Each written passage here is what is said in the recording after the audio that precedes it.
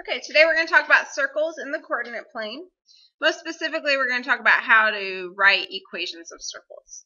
So that's your essential question. What is the equation of a circle?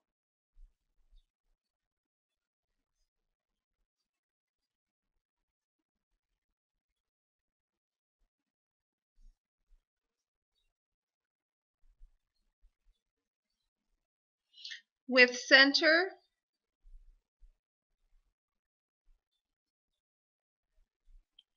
HK, so H is like your X coordinate and K is your Y coordinate,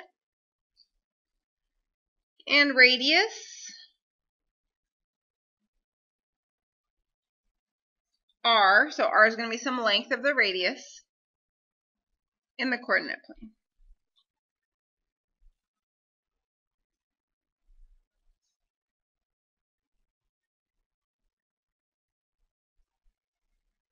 So we're going to do a little deriving of the equation of a circle. So for the standard equation of a circle, we're going to use the Pythagorean theorem to derive the standard equation.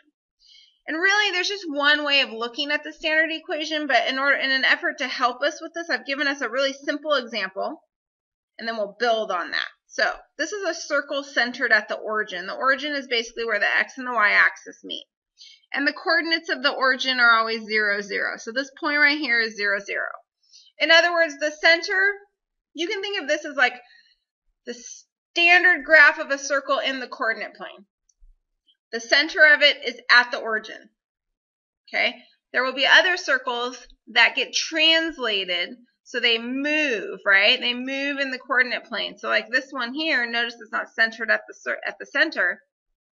Right, the center is actually has been translated. It's been moved to the right h units and up k units. And I'm not sure what h and k are. They're just some numbers.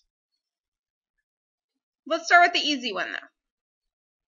So with this circle centered at the origin, I can easily draw a radius. So I just go from the center of the circle to a point on the circle, and I draw this radius. And if I take that radius then from the point that it makes on the circle, and I draw a vertical line, that line there is going to be a leg of a right triangle, and that leg is going to have a height of y, right?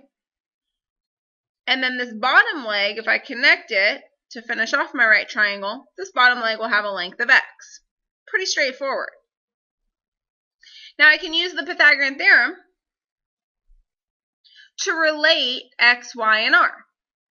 Remember, Pythagorean theorem is a leg squared plus a leg squared equals a hypotenuse squared. So one of my legs is x, so x squared, plus the other leg, which is y, y squared, is equal to r squared. Now let's expand upon that. Usually your circle is not going to be nice and centered at the origin. It's going to have been translated somewhere else in the coordinate plane. So once again, this circle, if we think about the original one being at the origin, it's been translated to the right h units, right, that x coordinate, and up k units, this y coordinate. Now that's where my center has been translated to. So now if I draw my radius from HK to the outside of the circle, this height and this length of these different legs, they're based off of what the center is, right? So if this value here at the center, if the y value is k, think of this height then goes from whatever the y value is down to k. So the height here is going to be y minus k. And the same is true now for this bottom leg, this horizontal leg. Think about this point right here. Right, this is some x value. Well, the length of this leg, this horizontal leg, goes from x back to h. We're just finding the distance of a horizontal line. We just found the distance of a vertical line. Okay, so using the Pythagorean theorem, we now get x minus h squared, right? That's one of my legs. Plus my other leg, well, that length of that leg is now y minus k. And that's going to equal your radius squared. So this right here is the equation that I want you to think about or use no matter what, because this will even be applied to this one. It just so happens that my center is 0, 0. So if I plug 0 in for H and 0 in for K, I get that. So this right here is the standard equation for any circle centered anywhere in the coordinate plane. This is the one that you need to remember. And remember, it's centered, let me highlight this actually. Circle centered at HK, where H is some X value and K is some Y value. All right, so let's figure this out. All right, so for A, we're going to write the standard equation of a circle. Now for A, we've been given the graph. So the first thing we have to do is we have to find the center.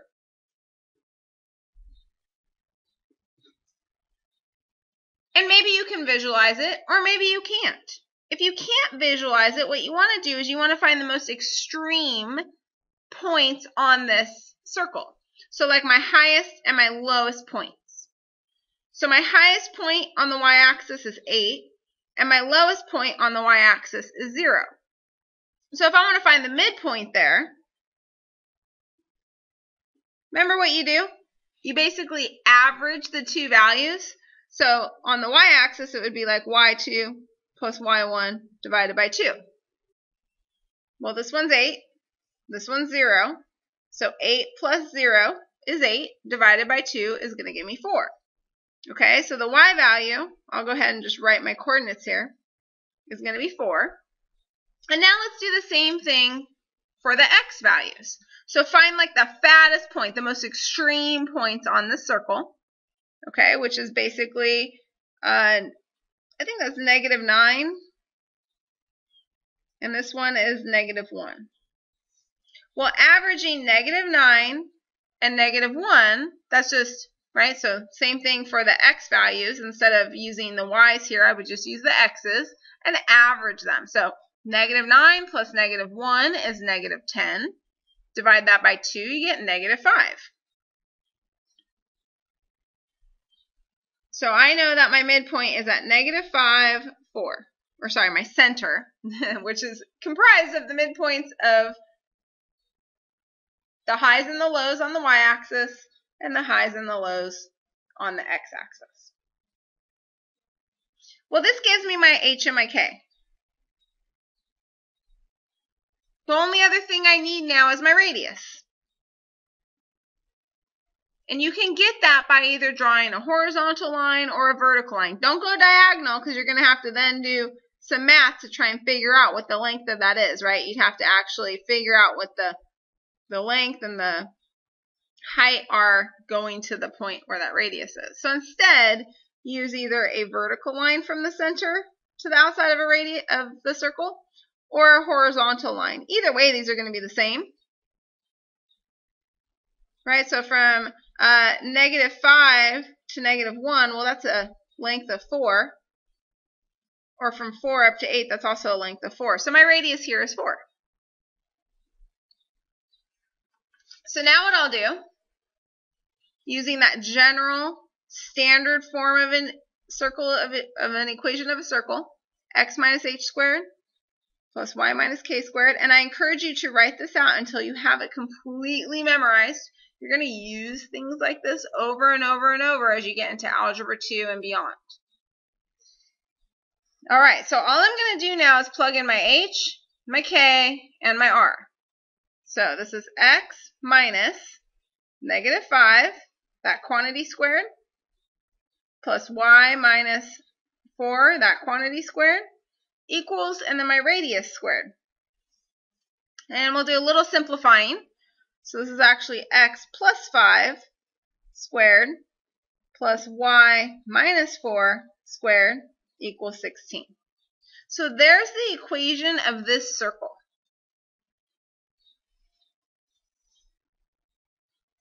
Now they're not going to give us a picture. They're going to expect us to just be able to read this and figure it out from there. So we've got a circle with center at the origin. Well, that's cool. So I know that my center is at 0, 0. So that's my h and my k. And I also know my radius is 2.5, so that's my r. So once again, using this standard equation of a circle,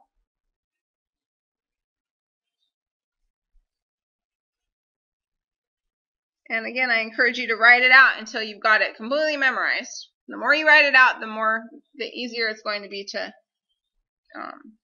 memorize. Okay, so we're going to have x minus 0 squared plus y minus 0 squared equals 2.5 squared. Well, x minus 0 is just x. Y minus 0 is just y, so that's y squared. 2.5 times 2.5 is 6.25. So there's the equation of the circle that's being described.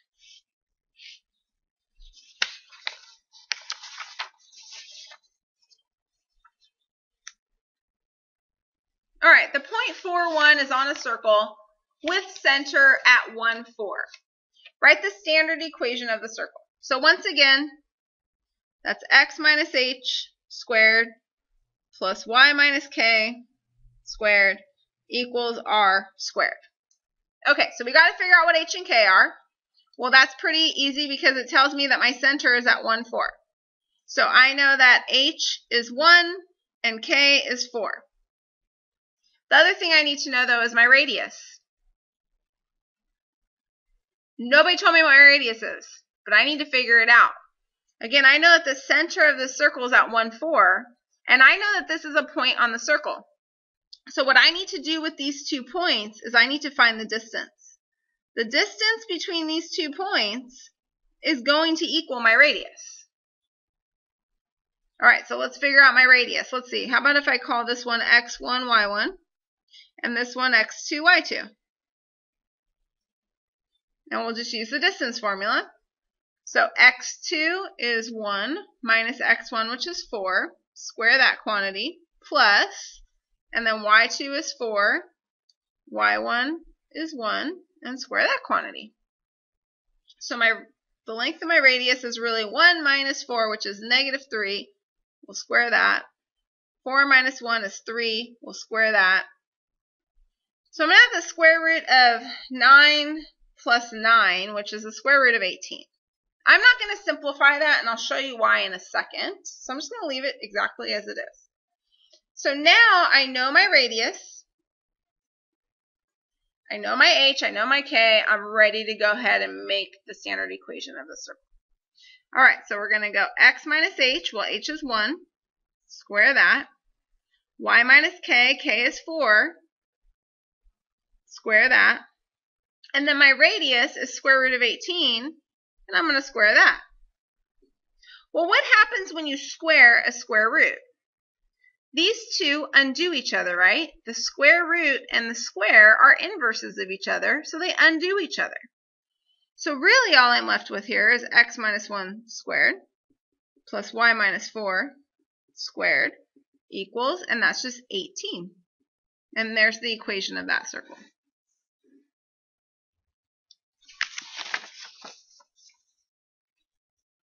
All right, so now we're going to do a little bit of review of something that you probably learned about in Algebra 1. I know it's been a little while, so we're going to review this, and we're going to then apply it in our next lesson to actually coming up with equations of circles. But before we can do that, you got to practice this. You have to know how to complete the square. Before I begin, I'm going to show you an example using this like interactive build your model for a quadratic. So I'm going to complete the square on this quadratic here, x squared plus 4x. And notice I've got some tiles here. So one of them is an x squared. That means it's x length by x height.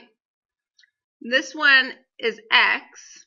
So basically the area is x, so it's x length by a height of 1.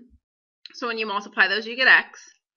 And this is an area of 1, so height of 1, or sorry, base of 1, or length, and then a height of 1, which when you multiply, you get 1. Okay, so these are like area models. Now I'm going to put in x squared plus 4x here. So I'm going to pick an x squared. And then I'm going to put 4 x's in here as well. And what I'm going to try and do is I'm going to try and complete the square. Completing the square, if you think about it geometrically with this, is to really just build a model that is a square. So both the base and the height, or the length and the width, are equal lengths. Okay, so the first thing I'm going to do here is I'm going to try and line these up. So I can put this tile here because these both have a length of x. So x length matches up with the x length of this green tile. Okay, I can put another one here. Let's see, and these can also be turned. So let's see, what if I turn that one? And how about if I'll turn that one? Let's see, let's play around with these.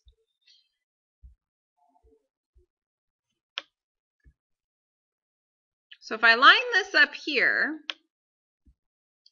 so that my x lengths are matching up, so now I've got this length of x here plus 2 singles here. So this would be an x plus 2. And on this side, the same thing. So I have a length of x here, and I have 2 singles here. So the length here would be x plus 2. So I've got an x plus 2 and an x plus 2. But my model is not complete. I need to make this so that it actually is built up as a square. So I am missing some pieces here that would finish, or that would complete the square, would complete making this whole model into a square. Can you see what that is? Can you see what I'm missing? So this would be a 1 by 1 space, right? So that was a square that it has an area of 1. So I'm going to pull one of those over. And I got another one here.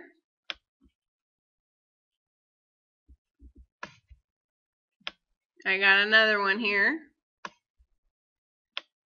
So really what I've just added here to this, if I add 4, that makes this a perfect square trinomial. X squared plus 4x plus 4 can then be factored to be x plus 2 on this side, x plus 2 on this side, and when you multiply those together, you will in fact get the x squared plus the 4 x's, these 4 green ones, plus the 4 ones, or the 4 yellow ones.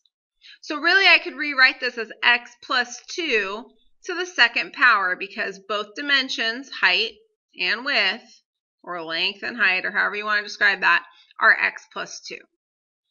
That's like a visual model of what completing the square is. Now let's actually apply that. All right, so we are going to be completing the square, and this will eventually help us create or write more equations of circles. Okay, so we have this quadratic equation. Quadratic, I know it's quadratic because it's an x squared. That's my leading term. Now, quadratic equations, if you write them in standard form, we write them as ax squared plus bx plus c equals 0. That's the standard form of a quadratic equation. Now, when we're completing the square, there's a few things that are really, really, really important. The first thing, the first step, I should say, is to always make sure that your a is equal to 1. So a must equal 1.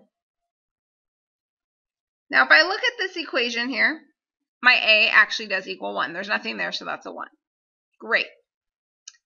The next step, and you can see that they've done that here, is that you want your a and your b terms alone. So you're going to move your c term, or your constant, that's the term that has no variable, you're going to move that c term over to the other side. So what it was here, it was negative. They basically added 3 to both sides, which moved it over here. So second term is to always move c to other side.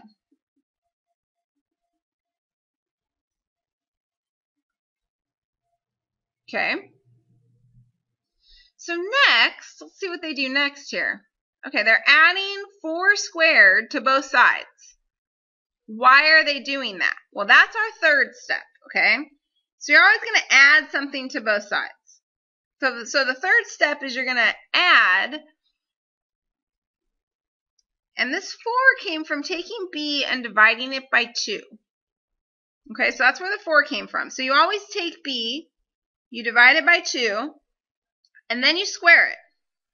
So you always add b over 2 squared to both sides.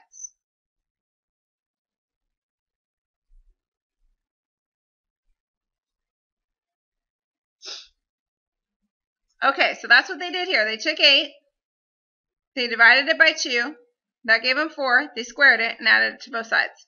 And it says that right here, 8 divided by 2 squared, or 4 squared. Okay, next step. And the steps are all written right here as well. The fourth step here, you basically now want to take the left-hand side and you write it as the square of a binomial. So you basically take this first term and this last term, you take the square root of them, so x and 4, and you write it as a binomial squared because x plus 4 times x plus 4 is in fact x squared plus 8x plus 4 squared, right? Let's just review that. So x plus 4 times x plus 4, right? If you do first, you're going to get x squared.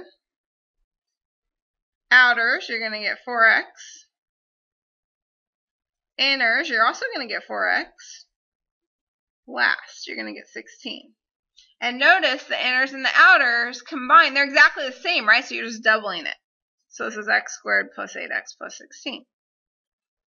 Which means if I have this, I can rewrite it like this, or the better version of that is x plus 4 squared. Okay, so step 4, actually I think I'm just going to go ahead and continue my steps right here. Write the left side as the square of a binomial.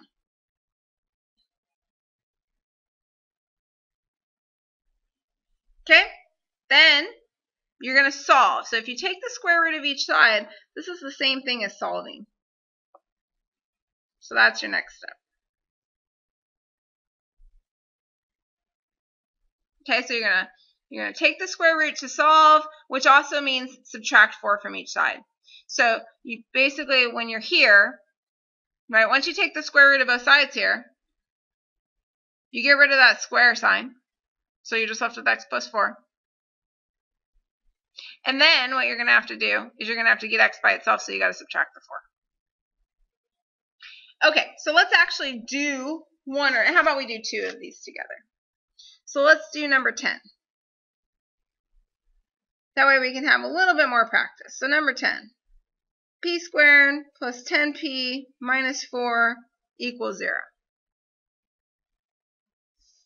Step 1, make sure that a equals 1.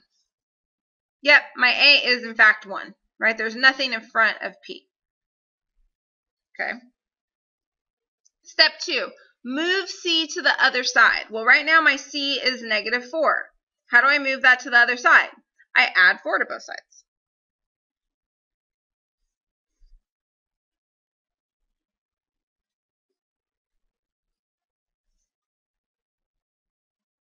Okay, next step.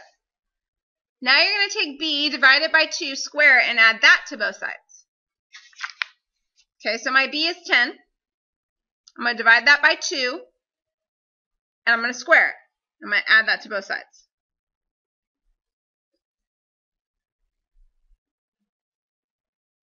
Okay, so I added it to the left. I'm going to do that same exact thing over on the right-hand side.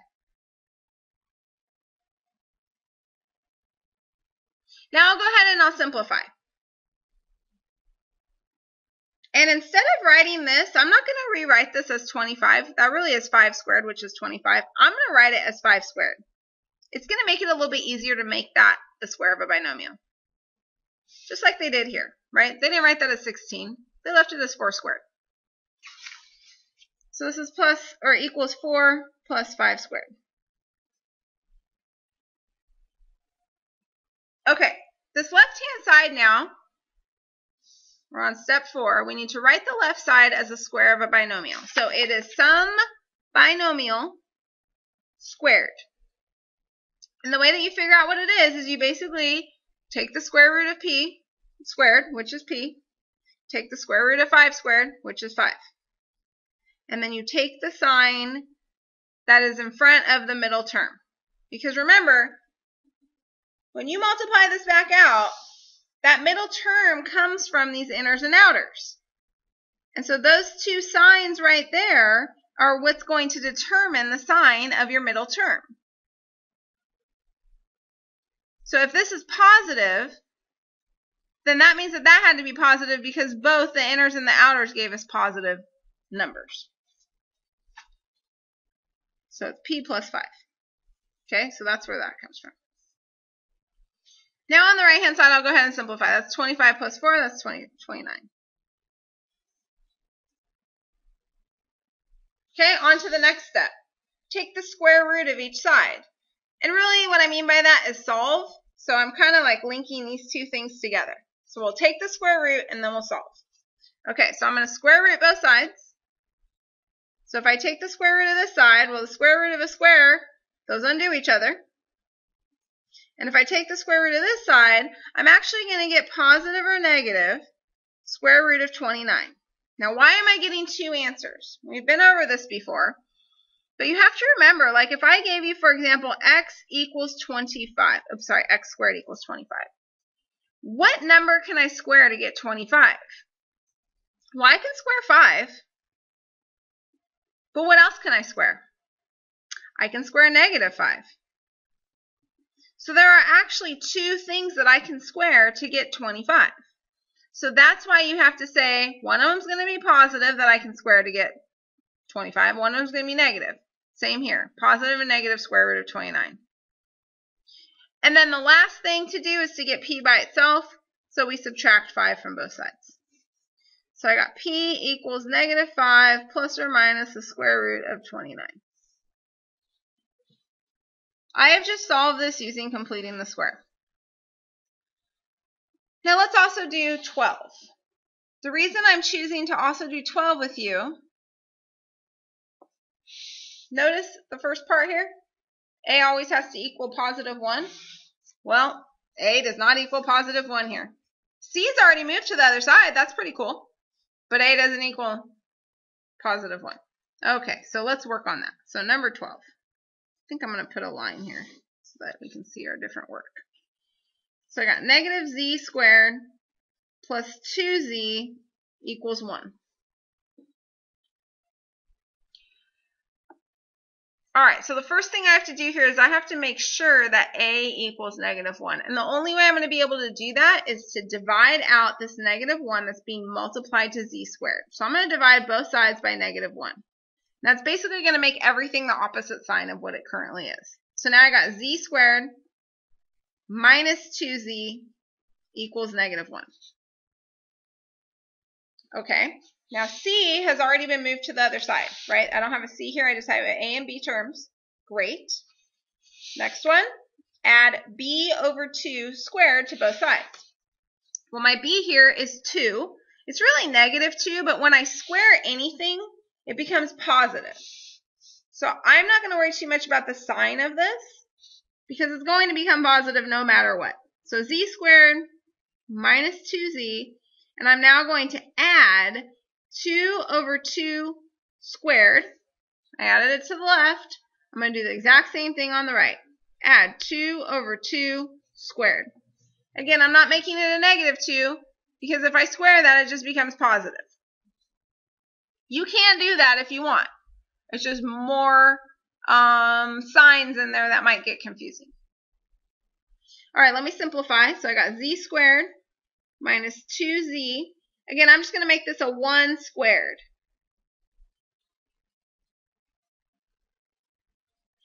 The reason I leave it as a square is because by taking the square root of both the first and the last term, it tells me exactly what to put into my binomial.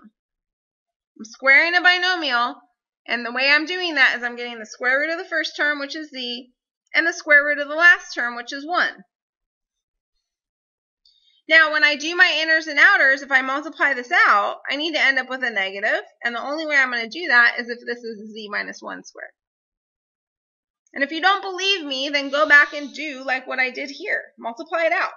I promise you, you'll see that the negative, both inners and outers, need negative values in order to have a negative middle term.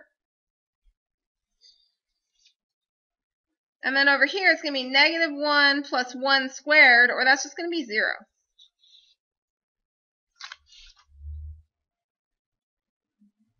All right, so now I already wrote the left side as the square of a binomial. It's time to solve. Okay? So I'm going to take the square root of both sides. So I get z minus 1, right? Because taking the square root of a square gives us basically those two undo each other. They're inverses. Now the square root of 0, there's really just one number that you can square to get 0, and that's 0. So there's not going to be two answers here, just one. Solve for z. I get z equals 1. And we will stop here for today.